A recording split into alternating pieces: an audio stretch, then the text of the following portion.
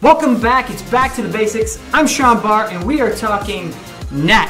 Not the annoying little buzzy little not that kind of NAT.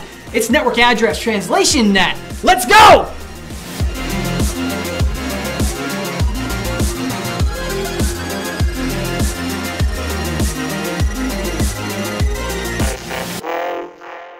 Welcome back. We are talking NAT, and we're NATcha. I don't know. Anyway, so we're talking NAT. So there's all types of different use cases for NAT. So what is NAT? Well, it's network address translation, and it's when you're taking one IP and you want to make it look like a different IP address.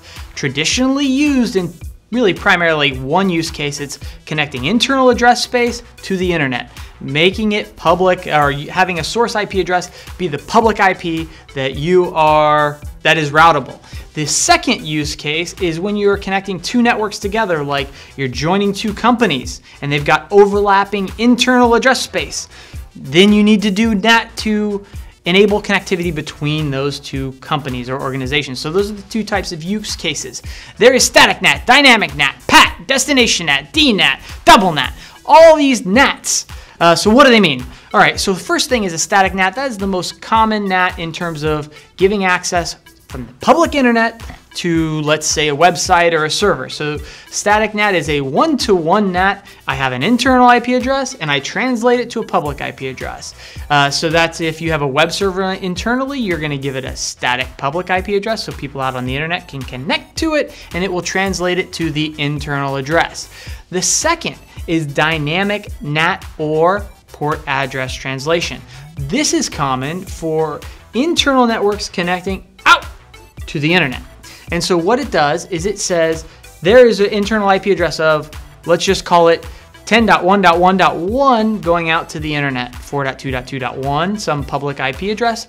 It is going to go through the firewall or translation device, could be a router, and what it's going to do is map the source IP and source port in combination with the destination IP and the destination port and build a table. And it's going to change that source IP to be the IP of the source pool or the SNAT pool or the dynamic NAT pool. And then it's going to send it out, and then when the traffic comes back in, it's going to logically build out a table that knows what the reverse session is going to be. It's going to send it back to the internal host, and it's all managed through that connection table. The next thing is destination NAT or DNAT. So that's if I'm connecting to something and I want to change the destination. This would be commonly used if you had two organizations peering up and they have overlapping space. So let's say, for example, I want to connect to 4.4.4.4, and that real IP of the host is 2.2.2.2.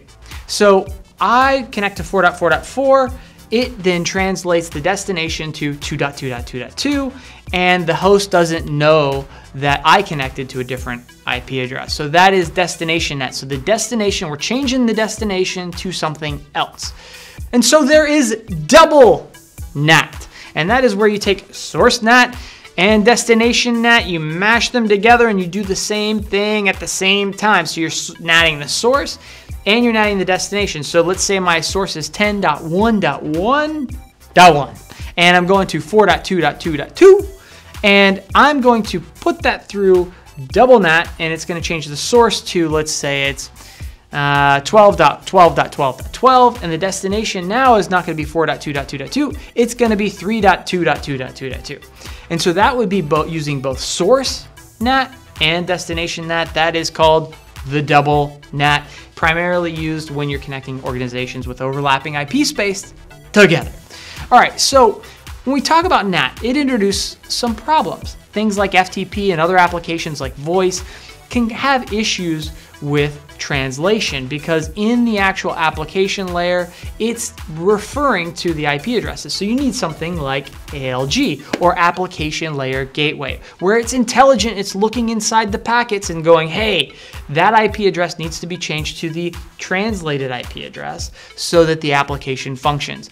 And so back in the day, in the original NAT type stuff, the first phase of NAT, it didn't have some of that ALG, and it would break applications. But now in the modern day firewalls and modern day translation devices, they have ALG to handle some of those applications like voice and FTP and things like that. Active FTP, I might add.